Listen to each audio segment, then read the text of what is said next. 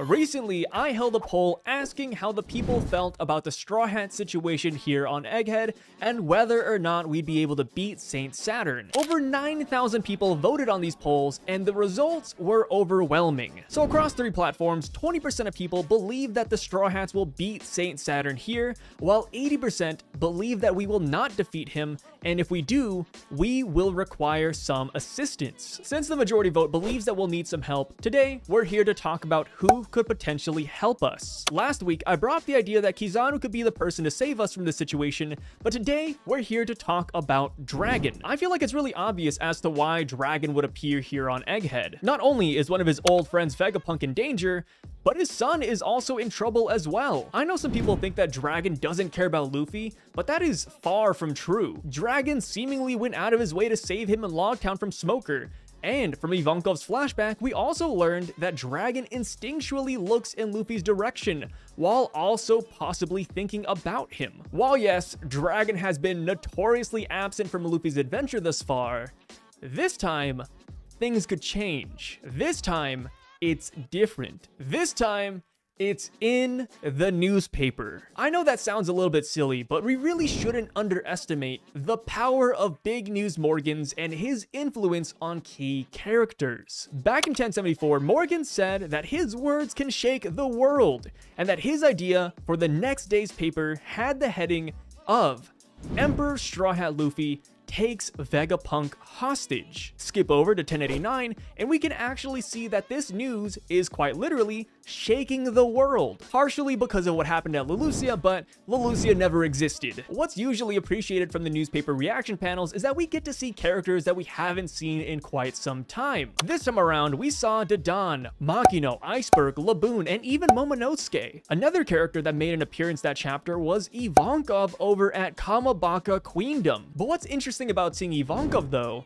is that we don't see Dragon or Sabo with him when they were last seen alongside each other. Yes, Oda could have just off-paneled them, but they are the main players of the Revolutionary Army who were just talking about Leloucia. Why not show them reacting to the fallout of Leloucia or even the news about Luffy? My guess is that it is because they are no longer on the island with Ivankov. They're actually heading to Egghead Island. You might have noticed that alongside Dragon, I also slipped Sabo into this rescue mission, and that's for a couple of reasons. At the end of Dressrosa, Sabo said that if Luffy were ever in trouble, he would drop everything at a moment's notice to help his younger brother because he doesn't want another Ace situation. Funny enough, but if you saw the volume 107 cover, then you might have noticed that Luffy's running pose looks a bit familiar. If you go back exactly 50 volumes to volume 57, which marks the start of Marineford, you might notice that Luffy's running pose is the exact same as 107. Of course, this is a really nuanced point and it is a little bit of a stretch because Luffy runs the same way every single chapter, but for the sake of this video and the potential Marineford parallel, I'm gonna say that Oda did this intentionally. At Marineford, Luffy had to fight his grandpa Garp and rescue his brother Ace, which didn't turn out so well. But what if this time it's different? What if we flip this all around? Instead of Luffy having to fight his grandpa Garp, what if it's Luffy fighting alongside his father Dragon? And instead of Luffy coming to save Ace, what if it is Sabo coming to save Luffy? We could potentially have Dragon versus Saturn and Sabo versus Lucci. And the reason I say Sabo versus Lucci is because Oda actually already did that back in One Piece film Gold. So who's to say he doesn't do a callback and bring that fight into the canon manga? Another weird coincidence that just so happens to tie these characters to Egghead Island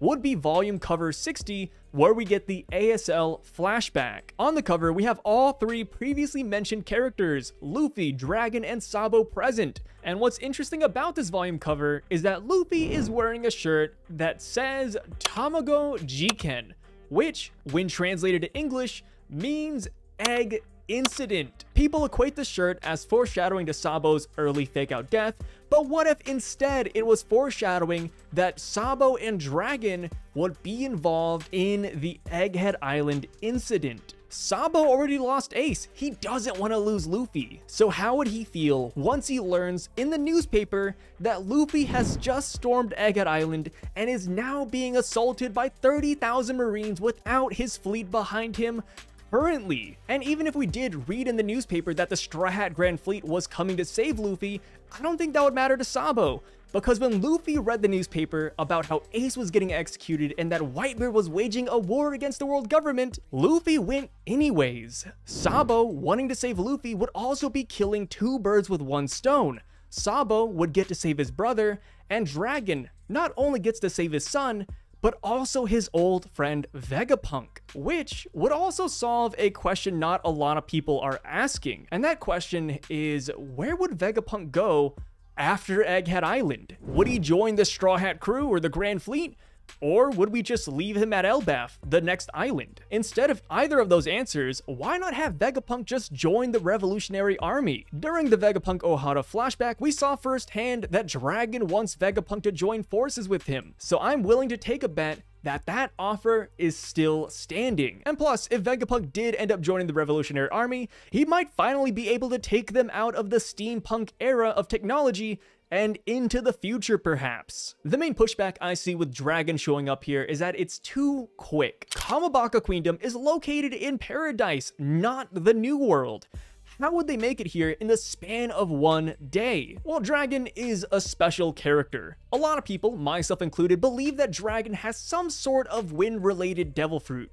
Whether it's a Paramecia, a Logia, a mythical Zoan, take your pick. But at the end of the day, Dragon always is shown with the wind by his side. His powers would be perfect for traversing the world of One Piece. Just simply shoot wind at the ship's sail, and that ship will be moving faster than ever. To back this up, his ship is even named the Wind Granma. This also wouldn't be the first time a character has traveled insane distances in the span of a single day, because going back to Marineford, chapter 580, we hear that Shanks was last spotted fighting Kaido just yesterday, but mysteriously and quickly, he managed to make it to Marineford just in time, which in pre-time skip was the amazing feat of traveling from the New World all the way to Paradise in just 24 hours. I believe Dragon is capable of that feat as well. I believe that Dragon will be the perfect fit here on Egghead Island, especially now that we're getting the God's Valley flashback. I might sound like a lunatic when I say this, but I believe that Dragon will make an appearance at God's Valley 38 years ago. Thinking back to the revolutionaries' mindset,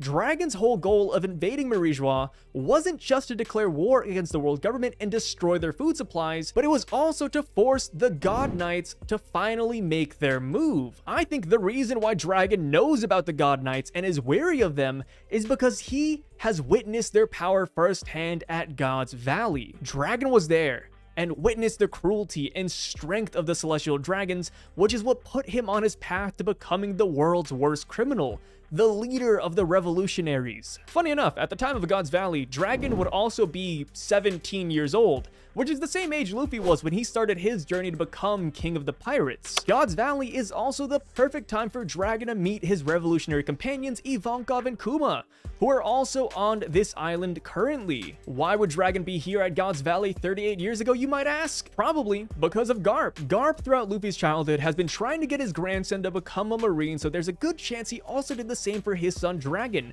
which could be another reason why Garp doesn't like talking about God's Valley. Not only did he have to protect Celestial Dragons and ally with Roger, but that could have been the day his son's mindset of the world changed. The day his son started his revolutionary journey. In chapter 1095, we saw 6 chests in the background of God's Valley that may be containing devil fruits. In a way, this whole culling tournament against Celestials is reminiscent of the Colosseum in Dressrosa, where Doflamingo coveted the Mera no Mi as the ultimate prize. A prize that Sabo the Revolutionary ended up taking. We don't know for sure if Dragon even has a devil fruit, but if he did, this would be the perfect place for him to obtain it, because it would be the perfect mirror to Sabo's acquisition of the flame fruit. The last reason why I think Dragon could tie in perfectly with this arc is because of Saint Saturn's presence on both Egghead Island and God's Valley. If Dragon indeed shows up here on Egghead, then we could get some interesting callbacks and dialogue between the two of them. This could even potentially give Luffy and company the advantage over Saturn, since both Dragon and Sabo have met the Ox Spider Demon Gorosei member before and lived to tell the tale. Dragon is coming. And hey, that's all I got for today, guys. This is just one of many possibilities I've been playing with, and I'd love to hear what your opinions are about this. Is it plausible, or do you think it's still too soon for Dragon to show up in a meaningful way? I would love to hear what you guys have to think down below. And yeah, my name is Sai, and I'm signing out. Peace.